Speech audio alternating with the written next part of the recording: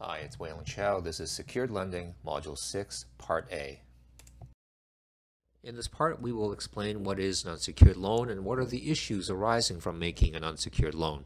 We will also look at guaranteed loans and guarantees, and also various issues arising from guarantees. Let's try to understand the problems that may arise from making an unsecured loan, or in other words, a loan that does not involve any collateral. So using a simple example involving me and you over there. So one day I am a bit short of cash and I ask, may I borrow some money for lunch? And you are very kind and say, yeah, sure, here's 20 bucks. So the 20 bucks goes over to me and I thank you and I promise to pay you back next week. So I take that money and I spend it on my lunch.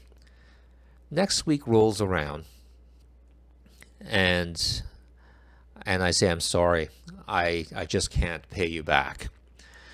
So you're not very happy about that and you're very upset actually, and you say, I'll sue you. And I respond, go ahead, I don't care.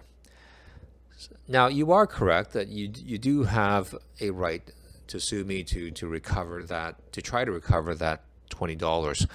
But the difficulty you face is that litigation or suing someone is uncertain, lengthy, and costly. Uncertain in the sense that no matter how strong your case may be, you never know if you will win or lose in court.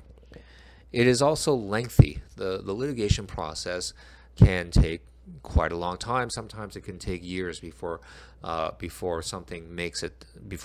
makes it to trial, and it's also costly especially if you've hired a lawyer to assist you in your case. So there will be significant legal fees involved.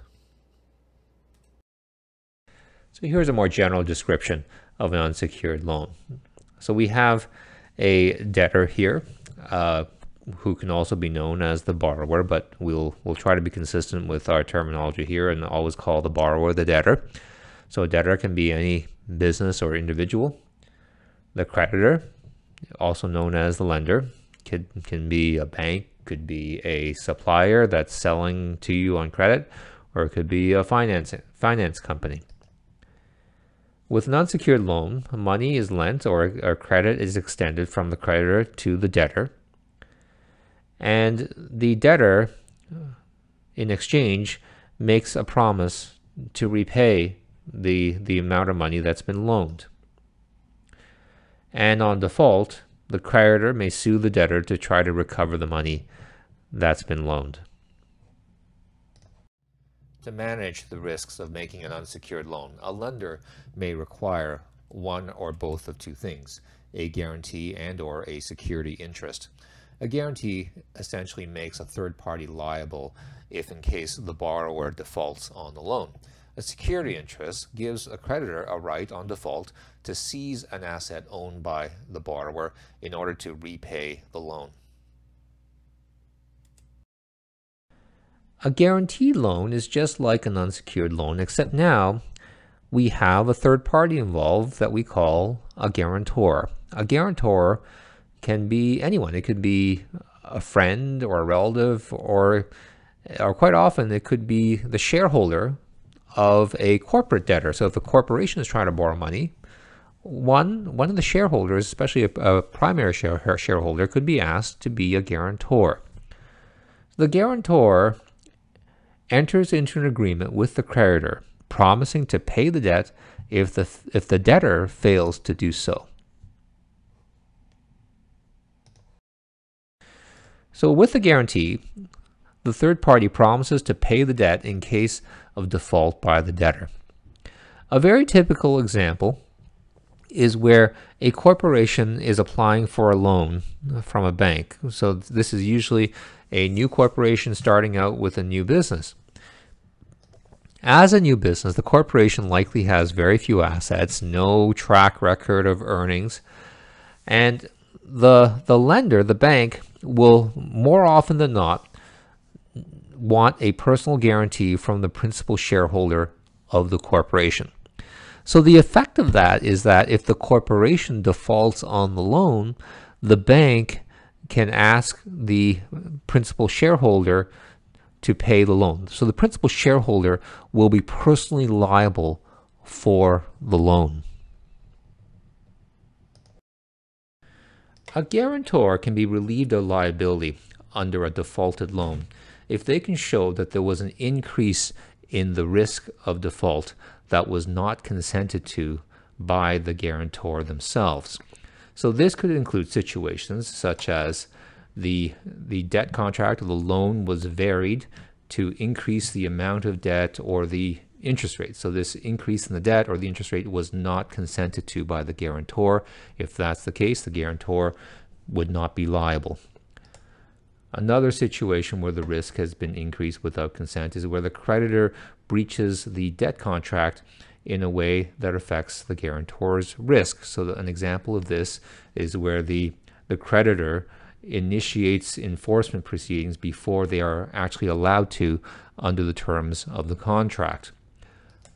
Another situation is where the creditor does something that reduces the value of the debtor's collateral. So if the loan was secured by some collateral provided by the debtor, and that the creditor did something to reduce the value of that collateral, then the guarantor would not be responsible. For example, if the collateral was something perishable like pork bellies, and when the creditor took over possession of these pork belly collateral, and they did not think to put them into a refrigerator, and they all went bad, then the guarantor can say, look, you didn't take care of the collateral. I shouldn't be held liable for the loss of the value of that collateral.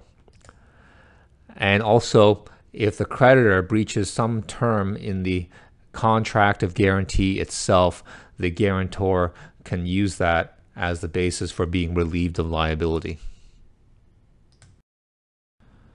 The courts have said that a guarantee may be invalid or unenforceable if the guarantor did not understand the nature of the obligations being undertaken.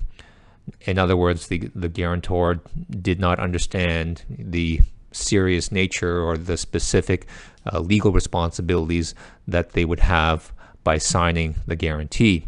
Because of that concern, there is a requirement that any guarantee contract has to be in writing in order to be enforceable. And we touched on that when we were talking about the formation of contracts back in Module 2.1. And also because of the concern to make sure that guarantee is enforceable, it's usually a good idea to have the guarantor obtain independent legal advice from a lawyer before they actually sign the guarantee. And if there is a situation where there's a loan default and the guarantor has had to pay money under the guarantee to the creditor, the guarantor is then entitled to be reimbursed for that money from the debtor.